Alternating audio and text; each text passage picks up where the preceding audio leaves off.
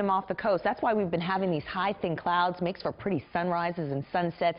This is going to be pretty harmless. It's going to continue to bring us some clouds into tomorrow. Cold weather, though, breaking out in the Gulf of Alaska is going to break away and head down the coast, and this weather system looks like it's going to arrive Tuesday. So let's pick up Futurecast at 3 p.m. Monday. So again, this is tomorrow. Any travel plans looks good. Heading to the Bay Area, the Sierra, everything is fine.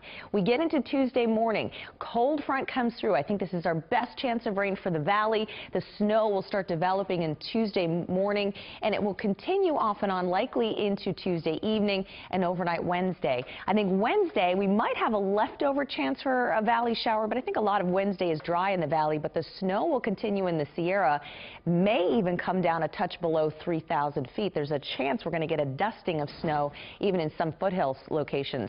So impacts this week. Most of the valley rain will fall Tuesday, but it's going to be under 1/2 of an inch of rain, mainly more like 1/4 to 1/3 of an inch of rain.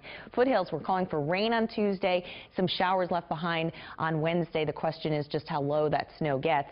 And then snow is in the forecast for the Sierra on Tuesday, a good steady snow, and snow showers will continue on Wednesday. So those both days, you really need to be ready for winter travel heading into the Sierra. Highs today, though, in the 50s and 60s in the mountains, 63 in Pollock Pines, mostly sunny, 68 in Jackson today, and near 70 in Sonora. The foothills beautiful this afternoon. Same thing in the Delta, upper 60s to near 70. It's mostly sunny with light winds.